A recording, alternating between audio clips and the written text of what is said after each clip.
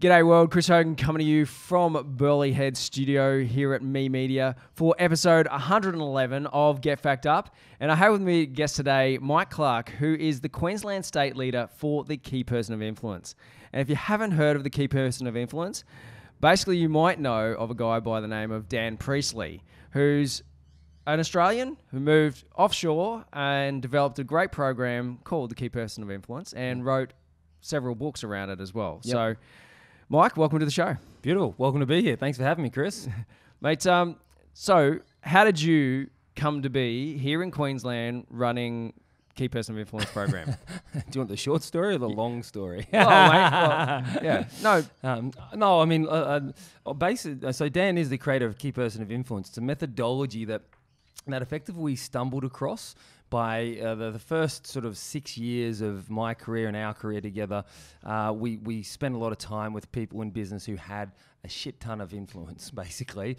People, I mean, you mentioned Richard Branson, so we used to put on stage in the UK people of that caliber and a few levels beneath.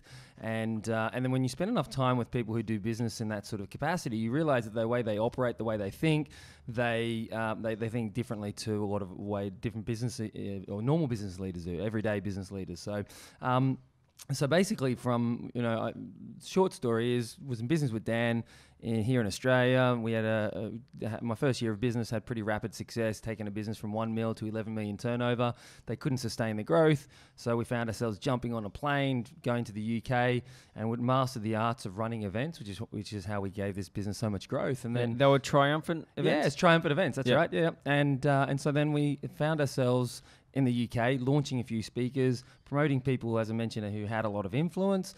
Financial crisis hit, our business fell apart, and we're given some sage advice by an organisation and a guy who's had a huge impact on our business, who just said, listen, you're not building any intellectual property in your business. Until you actually build intellectual property, you'll make some good money, promoting other people's stuff through selling events, because we were events and promotion organisation at the time. And he said, until you actually develop your own intellectual property, you won't be able to build anything of valuation in your business. And that was a pivotal moment, because that was the moment then where Dan sort of consolidated, all these observations we'd seen from working with these influential business leaders, and figured out that there's 5 key pillars that they consistently apply. And he wrote a book about it. And so the premise was, well, what if we could show everyday business leaders who are struggling to stand out how they could have greater influence by applying these 5 pillars? And then that was 10 years ago, jump forward, we've now had 3,000 people work with us and across 8 cities around the world, 4 continents, and work with us over a 12-month journey, which we call an accelerator. And it just works, it just really works. And I took that as my cue around that time to step away to grow a business that I scaled across Europe.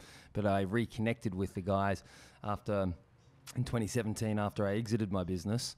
The birth of my second daughter was very difficult and challenging. Thankfully, we made it through it. I'm very grateful for that. But it shook me to my core. I'd been away for 12 years living in the UK, and I thought, you know what, time to come home. I started catching up with Dan a bit more frequently, and pitched him the idea. He said, have you seen what we're up to since you stepped away? And I was like, no, I haven't. What's up? And then so I sort of checked in. I was just blown away by the level of commitment that we have to just helping people implement. So we basically give away our ideas for free, get people to engage in those ideas, and they go, wow, that resonates. And then we pay for it, and I believe businesses this day and age need to charge for the implementation of the ideas. And so that's what the accelerator is about. And I spoke to a lot of people, like literally hundreds of them, before I decided to make that step. And the feedback that I got was just exceptional from hundreds of clients. And so I said, well, how about we hatch up a deal, and I license the intellectual property to get back involved with the gang. And so I've moved my family back 14 months ago to now basically license intellectual property for the state of Queensland. So I'm going around Queensland finding some world-class business leaders. So that's the medium story, I'd say. Yeah, fantastic. And what I find fascinating is that there's a part of the story that I didn't know. And, my perception was that Dan sort of did a little bit of business here and then, but did a lot of business in the UK and was about to launch his Key Person of Influence book and ran a program in Brisbane that I turned up to. So that I met him about just before he released his first book. Okay. But he was I guess he was stress testing some of those ideas in his workshops maybe. Absolutely, yeah. In the early years of it, I mean, it's sort of, so what we do now is we show people how to turn their ideas and their thinking. And what I find is that a lot of business owners and entrepreneurs have a lot of influence, but it's just poorly packaged. It's like, you know, in a one-to-one conversation, they can get somebody, a prospect who maybe has a perception about what they do or their industry, and then when they sit down with this business leader, this business leader is able to have a conversation and share these light bulb moments to get them to go, whoa, hang on, I didn't realize it was like that. Like I didn't realize the stats on things, and I didn't realize that was the problem associated to it. And then as a result of that, they can completely shift the mindset of the individual.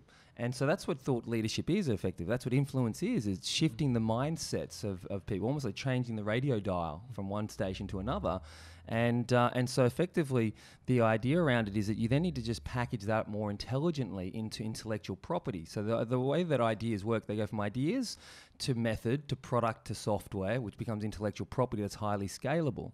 And so in the early stages, just like we did and we show our clients to do, Dan was going out there and saying, well, these are the things that I think, these are the 5 pillars I think that are the things that people need to apply.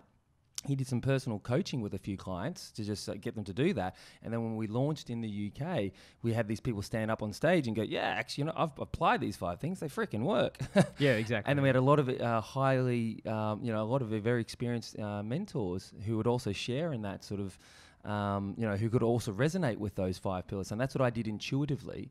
And so the reason I share this is because it's the process and the method, the same thing that a lot of business owners do, that they know they're sitting on something valuable, but what we've got to do is we've got to go out there and then basically codify that effectively, put it into a method, put it into a framework, put it into an infographic, so now it makes a visual sense, and then we need to then go out and basically stress test it and prove that it is the actual thing that does get the result. So that's the sort of, that's how it all kicked off, and obviously now 10 years into it, we're got a lot of case studies behind it. Yeah, so exactly. And because I met Dan so long ago, to be honest, I believe there's no such thing as an original idea. So, I met Dan. I was influenced by many other people, across the industry. Yep. Marty Weintraub from AimClear. I don't know if you know him. Simon Sinek. Yep. Seth Godin, like there's so many authors and amazing people around the world that have helped influence and shape the methodology that we implement here. Yeah. But what I find absolutely awesome and amazing is that I've started the KPI program, and I've seen what you guys are doing for me that I've been doing for clients for years. But I needed you guys to do it for me because I couldn't do it for myself. It was hilarious. Like I do this stuff for people, I help them understand who their client is. I help them understand what their values are. Yep. But I'll be buggered if I can do it for myself. and that was part and parcel of the problem. And that we hadn't actually really codified. We haven't really codified. We had a methodology, but there was elements missing, and the system and the process and the codifying of it hadn't been properly stress tested. And so, thank you for the push. Several months ago, where you said, "Look, Chris, just get that idea and get out there and stress test it." And that didn't just come from you. Grant Cardone said that on stage at Success Resources Australia event as well. The time from idea to actual implementation or execution needs to be super short, because you need to know if it's going to fail or not. Yep.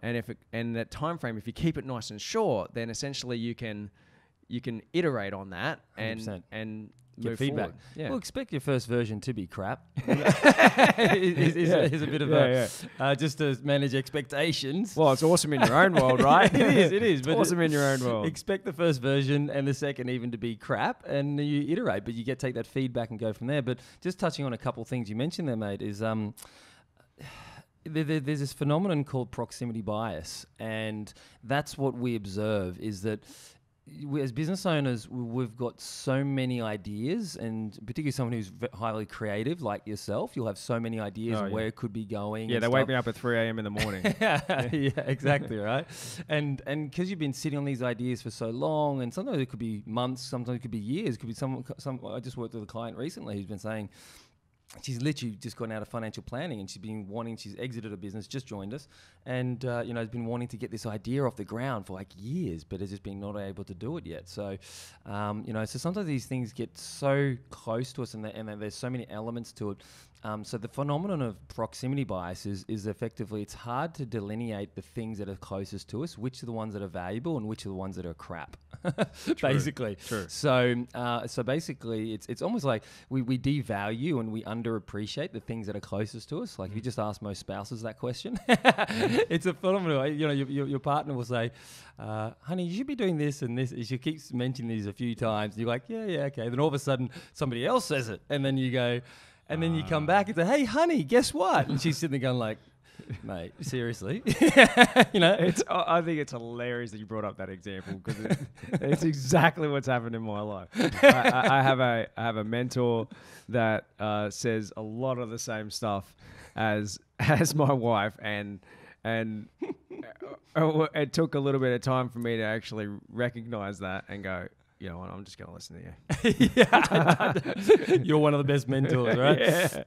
Completely. And it's you're not alone with this. You're not alone. And it's one of the things that for a lot of our clients is some of the biggest insights is that they're already sitting on like a huge mountain of value. And it's just so I've got a knack, and our organization has just found this knack of just teasing that out of people effectively, so that you can just, and when we work with across over 60 different industries. It's not about the industry. It's about the lack of visibility and influence in the industry. And so the reason why this is so important is that, Pareto's law, 80-20 rule, is that like 20% of your clients generate 80% of your revenue, 20% of your clients generate 80% of your frustration. And likewise for income distribution inside any industry, is that typically the top 20% share in 80% of the spoils, the revenue distribution in any industry. So the goal is to really get into that top 20%. And the way we do that is we have to become differentiated.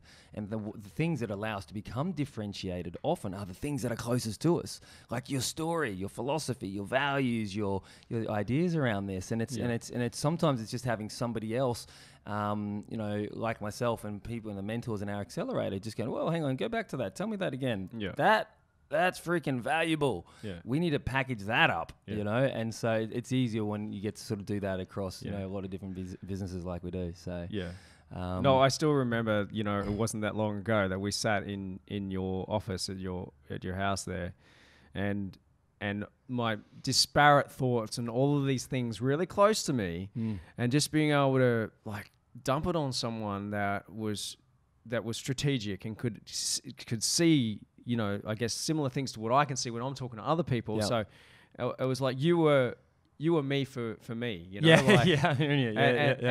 And I there was so much value in that, and awesome, man. and we uncovered, the values that are closest to me, and why I do what I do, and it was a pivotal point. Yeah, it's awesome for not only me personally, but I believe here at Me Media, we've actually really discovered our true why, awesome. And it's actually changed our culture internally, and we're applying, I guess, what I've learned through that story and codified, what we do here. So our methodology and our why and our purpose, for our clients now, and have seen amazing results, like only in several months of changing up our strategy for them.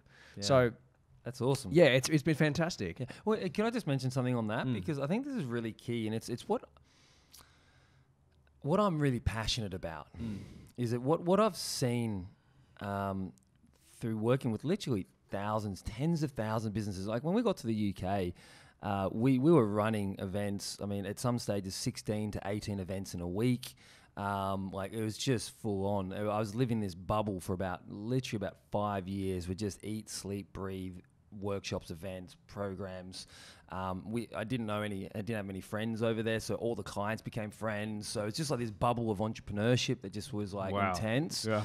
And so what I've seen over the years and what I observe is that a bit of my pet peeve around certain ways of certain businesses are marketed around getting people to lean out of their business, almost like, hey, jump onto this funnel system or this tool and technique around sort of just increasing your visibility. And the fundamental premise with some of them are that it's about building a system where you step away from your business. But it's not what I've seen to be true. What I've seen to be true is the business owners that love what they do, they lean into their business. They lean in, and don't get me, you don't have to lean in forever. Like I was just hanging out with a guy last night. He's built up a phenomenal business here on the Gold Coast, and now he's got a management team in, and does 1 day a week on that side. But he leaned in heavily. He leaned in for like 20 years, and it was his passion. And the reason I share this is because I think what I love seeing and what I love hearing that story, man, because about what you just shared now, because a lot of times business owners, they can go through their business and they've tried lots of different things and they just get a little frustrated, sometimes just a bit jaded with things. And really part of what we're about is just helping business owners to peel back those layers and just to reconnect, like, why are you doing this? Like, what's the real purpose? And I'm saying this quite a bit at the moment. I'll create a video on this soon, but is that I really I love it when business owners, their business becomes an expression of what they want to see in the world. Exactly. And it's not about leaning in and trying to build a system where you're stepping away from it. It's actually about building a business you want to lean into it further and build that up, and eventually in time, once that's really up and humming, you then had executive management teams in place, then you can step back from it a bit, right? Yeah. But first and foremost, you got to just lean in and just reconnect to the passion of why you do what you do. And it's awesome to hear that, like, you're then sort of helping your clients to reconnect with what they're doing. Well, it's not unlike Simon Sinek's story, which I reheard again just 2 nights ago. Ah, cool. He actually developed his, start with why, codified, why, how, what. Yep. Or why, what, how. Sorry, might forget his golden circle. But he actually, that came from a story. And so too has yours, your experience and many of the people that you work with.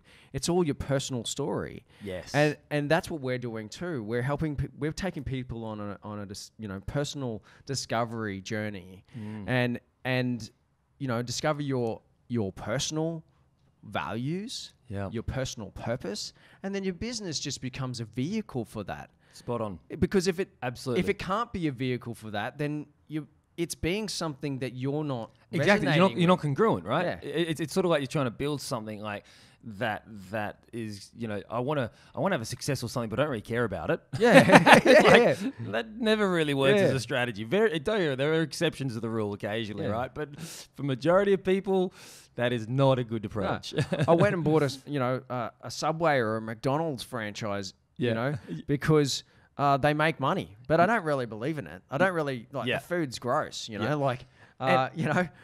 my reason for being here is not actually helping people be healthier, I'm just filling their gut while they're on their way to their next, gig, sort of thing. So and that's what I think the confusing thing is. There are some examples I can even think of in my mind where that has worked for certain people, but I think that for majority of people, as a rule of thumb, like a general rule of thumb, it doesn't work, and there are some exceptions to it, without a doubt. But I just think that you're going to have a better reality of the world. Like for me, I keep coming back to this thing around what's my ideal day? What is my ideal day? What is my ideal week? What is my ideal month? What does my ideal year look like? And that's what I'm shaping, So part of like what I'm doing now, my thing is business and human potential. And there's entrepreneurship and human potential, and boom, that's me, my core. Yeah, right. Anyone who knows me throughout my life would say that's true. Yeah. And so this is an expression of what I'm doing. I often say this. I love my clients. I love what they're doing, and I see myself doing this forever.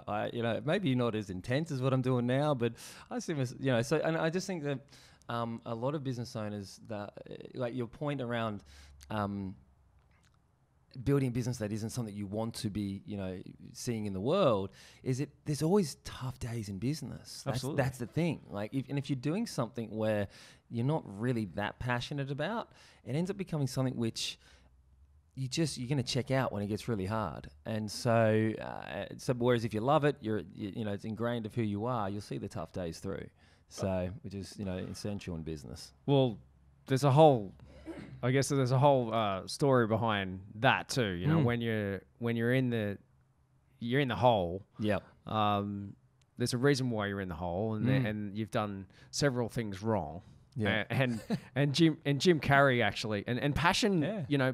Passion actually only gets you so far. Yeah, without a doubt. Because Jim Carrey actually described it really well in I think a quote that goes around the internet quite a lot at the moment. He believes depression is absolutely real, but he also believes that people aren't getting enough sleep. They don't have their nutrition right. Yeah. They're not hydrating properly. They're not getting enough sunlight. They're not exercising, and so if you're in a hole, just look at all of those 5 things. How many of those 5 things have you actually done right in the last 3 days? Yep. Like 3 days, seriously, you can be impacted heavily just after the last 3. Oh, alcohol. Yep. What's your alcohol consumption like? Yep. Are you having enough sex? Yeah. Are you actually, are you actually having enough human interaction, right? So I've just added 3 more. Yeah. But your passion, just living your passion too, but right? Yeah, but I'm with you on the passion thing. Yeah. But I think if you don't have these, 100%. These things, then effectively you're not going to be able to function, and you're not going to be able to actually live your purpose. Yeah, 100%. And so I had that experience recently where a pressure cooker situation I'm so thankful for, very grateful for, but I hated going through it. It's almost living an entire year inside a week. And it was all because basically I had 4 out of 5 of those major things all wrong. Yeah. As if I was going to be able to be passionate and living my life on purpose if those things were incorrect. Yep. But coming back to being could passionate. I just put an analogy to that? It's almost like having a vehicle. If you were a car, True. It's almost like your car was driving around with flat tire, oils down to close to empty. Nothing in the radiator. And you're like, what? I'm not feeling so well. You might want to top some things up. Your windscreen's fogged. You can't see. I got no idea what's wrong. Maybe we've hit dark. When my lights don't work. Exactly. Yeah. Cool. So being passionate. So what would those personal? You said something earlier, and I think it was about, I guess. I heard, because I changed what you said, because I do that all the time. Yeah. I heard, sort of human performance optimization or building human resilience. Yeah. You and I have something very much in common there. Yeah. How did you discover that you were very passionate about that? Good question. Great one. Over time. Yeah. It's one of those things, sort of like, proximity bias. Like when I played my football years, my soccer years, I call it football, come from the UK. Cool. Obviously that's, I was always the motivator, the captain of the team, trying to G the team up. And then a good mate of mine has got a brilliant business around the corner here in Burleigh. We would always, we lived together in uni, and we started studying personal development books. And I remember I was creating these like Mike success systems. I haven't thought about this, but I actually, when I was in uni, I actually had this desk, and I had this little mapped out little system. On Monday, I'm going to do this. On Tuesday, I'm doing that. Here's my goals. And then I got into, Amway, Network 22 or 21 or something it was called at the time. Yeah. And that was the best. I always say the best decision I made that year was getting in. The second best was getting out. So I got complete respect for people who are in the industry who do that. But it was it really just taught me, listen, I'm going to make anything of myself in this world, I got to work at it, you know. And so I, and I was constantly listening to all the CDs and back then it was CDs, obviously, and I was just trying to apply everything. So I was just naturally, I think intuitively, I was just going down this path of just trying to of self-discovery. And then when I met Dan and the guys after I just got out of university, was a HR manager for a boat building company, and this guy was doing pretty much everything opposite that I was learning of best practice of HR in the business, and he was doing everything opposite to that. I thought, okay, this guy's got 60 people in his business. If this guy can do this, surely if I applied best practices, I could do something better. So then I just came across Dan and Glenn Carlson, who's my counterpart in New South Wales, and they were these 22-year-old kids running a workshop for adults on how to run a successful business and create wealth. And I thought, what the heck? What gives these guys the right to do that? And so that was when I first met Dan, actually, here on an event on the Gold Coast. And then I just intuitively joined, I pitched them for a role. I created a role for myself, pitched Dan for it, said I'm coming to work for you because I was reading Rich Dad, Poor Dad, and he said, if you want to become a world-class entrepreneur, you got to learn to sell. Yeah. So I thought, great, there's my opportunity, and I literally hit the phone for sometimes 16 hours a day because we're running events in Perth. So I'd get up at 8, start calling 8 in the morning, and I'd be finishing up sometimes calling up until 9 o'clock in Perth that night. So it was just a baptism of fire. I thought I was good at sales. I realized I was shit. That's what we talk about. You got to spend 10,000 hours mastering your craft, but also, do 1,000 pitches till you get it right. And anyways, long and short of it is we intuitively, when we ran our events, the first 5-6 years when we're promoting speakers and when we went into the UK, is we were literally promoting people who we just were passionate about. We were studying their material and we wanted to share them with the world. So John DeMartini was one of the guys that we promoted at the time. Yeah. Roger Hamilton, Wealth Dynamics, that Wealth Dynamics system was phenomenal. So those are the two speakers we launched into the UK with. And then we promoted people like Bob Proctor, and then we also ran some events with a guy called Mike Harris who'd built $3 billion companies. T-Mobile was one of them. And so we just had we're promoting people who we just thought were awesome. So that's what I mean. It's we intuitively stumbled across this, and we were always looking for speakers, and that's where the methodology came about, because we were looking for people who could stand up and who had a pitch, and we even had an email template. And this is where the constructs of the book came from, because we had so many people approaching us saying, "Can you promote us?" And Dan and our team wrote this email saying, "Well, can you stand up and do a pitch tomorrow? Do you have published content that demonstrates the authority on this topic in the industry? Do you have a range of products, from CD products on the front end to chunky stuff that we could share on the back end? Do you have a good profile? If I Googled you and checked you out online, we're going to find some great things. And can you bring some partnerships that would leverage your trust at scale?" If someone could tick yes to all those boxes, we're like, well, let's talk, because potentially we could have done business. One of the guys we were this close to signing a contract with was Tony Robbins. So we were literally, there's a potential change of hands, and we were considering whether we should promote him or not. And that was around the time where we realized that the reason why we didn't do that one, it sort of answers the question, actually. I haven't thought about it like this before, is that was very heavy around the personal development angle. And we were promoting speakers that were sort of in that light, but the insight for us was that what we really were passionate about, all of us in the team, was actually entrepreneurship and moving in that direction more. So although that was exciting for us, I think where we wanted to take the business, and where Dan and Glenn and the entire team took it, was more down the entrepreneurship angle.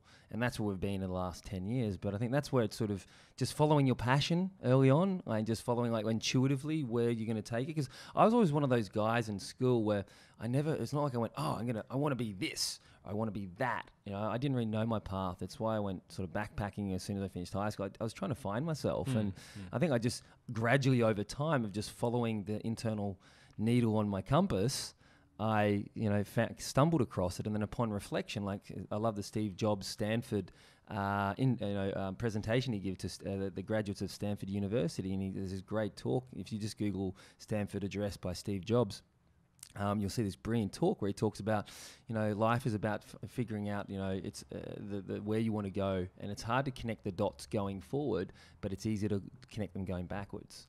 And so often, sometimes you have to, if you're not sure on what you want to do, you just sort of follow your passion and follow your interests of where that takes you. And and I also surrounded myself with a lot of mentors who were giving me some advice. One of my first mentors just said, "Work to learn, not to earn." Which is why when I pitched the sales role, I was earning my base was a few $100 a week, which I spent more in driving. I had to drive to Brizzy every day, but I was just literally learning, how to get in there and sell. And so, anyways, and it's upon reflection, looking back, then I went, hang on, this is my thing. Now I'm crystal clear, after playing the game for so long, that this is just what I want to see in the world, and help entrepreneurs who can maybe sort of speed up that journey for them.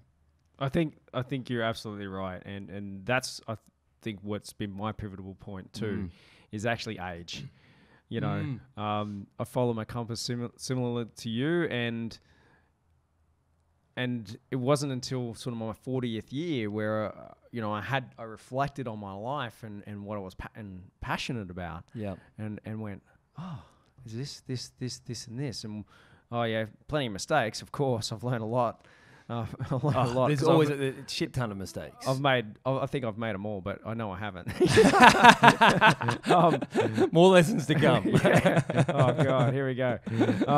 But yeah, it's what am I passionate about? What things have I done right in my life, and that I have to continue doing or do more frequently? Who have I surrounded myself with? What types of people, and who should I not surround myself with? Completely. Types of people. What are the activities that I know that screw me up? What's the things that I eat or drink that I know that, totally screw me up. And Completely. And so, I've gone plant-based several years ago, thanks to my sensei's advice. Yeah. I frequently do martial arts and because I've discovered that to be super important, increased my exercise output, found that Grant Cardone, super high energetic guy, 60 years old. Is he 60? 60. I didn't realize. Mate, he's jacked. Wow. He is jacked I for didn't realize 60. he's 60. Yeah, Yeah, man. yeah. And like he's a hot man, like got a bit of bromance going oh, on. for sure. But he's an alpha dude, right? And completely. but it was what I saw about him was why is he so successful? And this was just from studying him on stage. I was 2 seats back from the stage, and I was like, more energy out, the greater the energy out, the greater the return on energy. And alphas need that. Yeah. And I think a lot of business owners actually need that, especially if they are the alpha. They have to put out heaps of energy because they get it back. Yeah.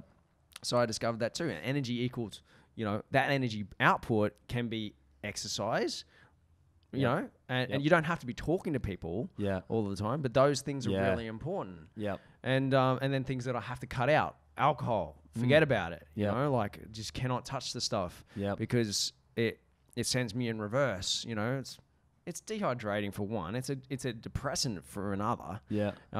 And I've discovered for talking to my clients who are supplement retailers. G'day Todd at Sporty's Health. What some of my nutrition mistakes are. So surrounding you. And geez, I need these. Really need these. All of these people in my life, and it's like, who's the? I guess what's the round table? What's my advisory board actually look like? Yeah, just for me to operate. Yeah, and my wife's essential. Understand that. Yep.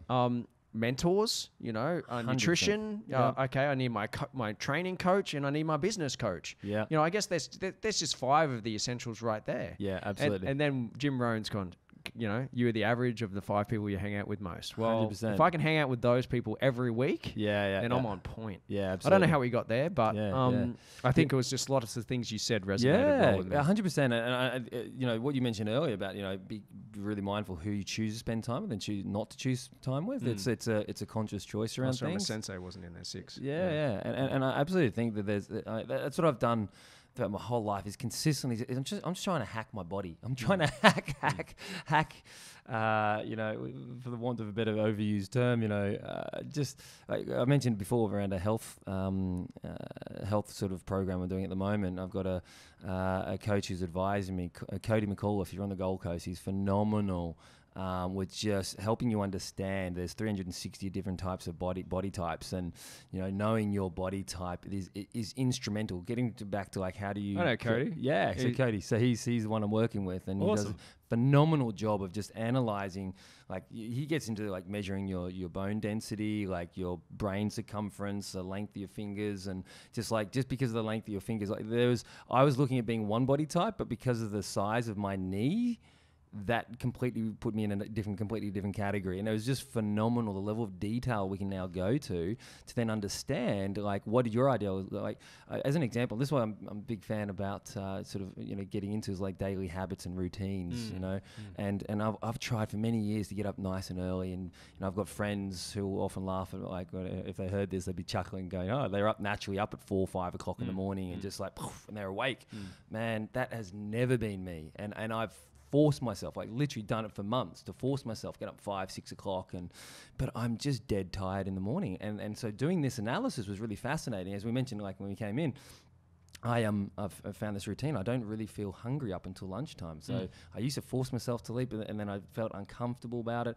And so now I sort of have my shake, my wheatgrass in the morning. Been doing that for about 15 years. I've had 1.5 liters of that as my wake up, and don't eat about easily. Like yesterday, I didn't eat until 2:33, I think it was. It was the first time I ate.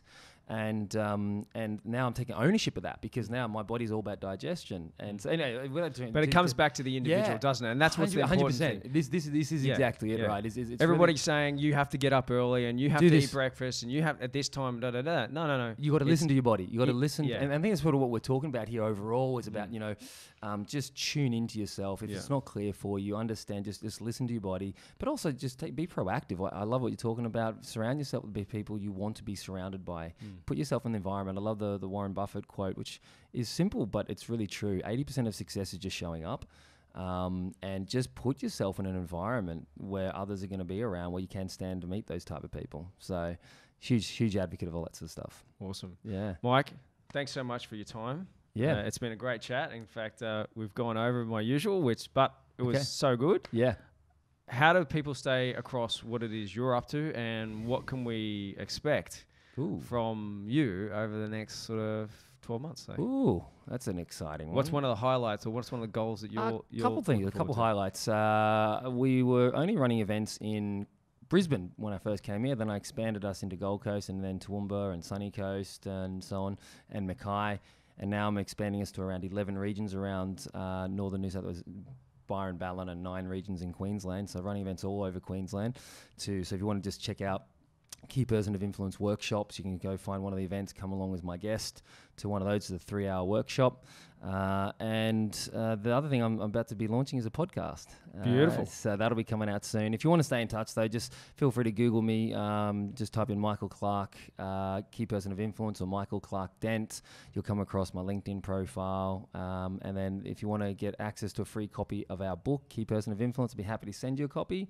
Literally just type in dent.global/start. So dent.global/start. Send you a free copy of the book. Beautiful. But mate, thank you so much for having me here. It's been fantastic. I love working with you, buddy. I look forward to seeing you just continue to expand and your influence as you play this game even more. And thanks for the opportunity. I appreciate your time and energy too, mate. So thanks very much for watching, guys. Plenty more coming to you on memedia.com.au, and we're sharing across all our socials as well. Cheers. Beautiful.